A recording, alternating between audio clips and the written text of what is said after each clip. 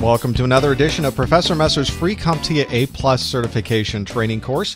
And in this training course edition, we're going to talk about motherboard drive connections. The type of hard drives and drive connections on the back come to us from this CompTIA Exam Objective, where we would expect to be able to look at a motherboard and know exactly where a floppy drive connects to, where an EIDE or a PATA drive connects to, where a SATA drive connects, and where a SCSI drive connects. And these may be new terms. We'll step through each one of these and give you a feel for what they are, because there's a lot of abbreviations here, and some of them, abbreviations and the types of the terminology, have changed through the years. So we'll step through a little bit of that as well. We'll start with our drive connections from a floppy drive, and this is from my motherboard.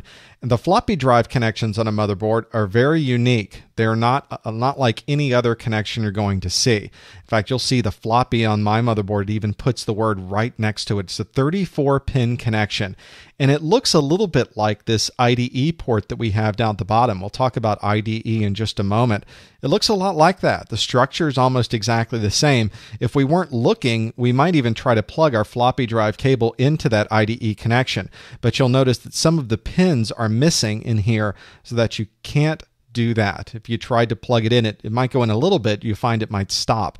And if you were to get a flashlight, look in there pretty well, you'd see that you were in the wrong connection. And so you'll see a ribbon cable coming in, and that's where it will plug into, very plain on the motherboard. That's one of the few times in our working with a motherboard that you're going to see that floppy connection is going to be that way every time. It looks exactly the same way.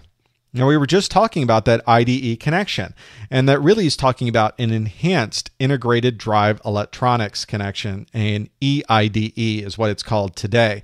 The enhanced comes from this 40-pin interface just underneath. This is the second 40-pin interface I have on my motherboard. The other one you can't see, it's off of this picture. And it comes from this very similar, you'll hear it used a lot with this IDE. You'll call it an IDE drive, which just stands for Integrated Drive Electronics. You'll also hear it referred to as an ATA connection, an Advanced Technology Attachment. And although we use those terms almost interchangeably these days, they aren't quite exactly the same thing. And this is a very good example of where you'd see an ATA drive plugged into this connection, but it's identified as an IDE connection. Just take those two terms to mean exactly the same thing, even though there are a little bit different in the specifications. Today we call those ATA connections parallel ATA connections. They just used to be called ATA drives, but now we call them PATA drives, and that's because there's a newer type of drive configuration that uses a serial connection, a SATA drive. We'll talk about that in just a moment. So if somebody says, I'm looking for a PATA drive, you'll know that they're just looking for an ATA drive, and you'll see that that serial ATA looks a lot different. It plugs in a lot different, so they're not interchangeable. They use very different technologies, even though the ATA specification does have a little bit underneath the surface. If you were to look at the specifications themselves, they were a little bit different, but there's some things that are the same between them.